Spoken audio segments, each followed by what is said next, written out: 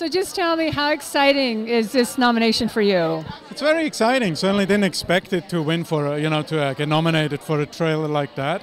But it's pretty surreal. And then who inspires you? Who's your biggest inspiration? Like music-wise, I grew up on Jerry Goldsmith. So most of, what I've done over the years really comes some sort of out of his books and, biggest inspiration for sure. What kind of subject matter would you like to write a theme song around? It's really dramas. Dramas is what interests me, and any kind of storyline I'm good with. As long as there is a storyline, I'm there. So you're just general guy for hire. No, not necessarily. I'm not too wild on comedies. This comedies is too sort of widespread, I think. But the emotions for drama, it's always very specific. I think it's universal. So. And then if you win tonight, how are you going to celebrate? I'm going to get back to work.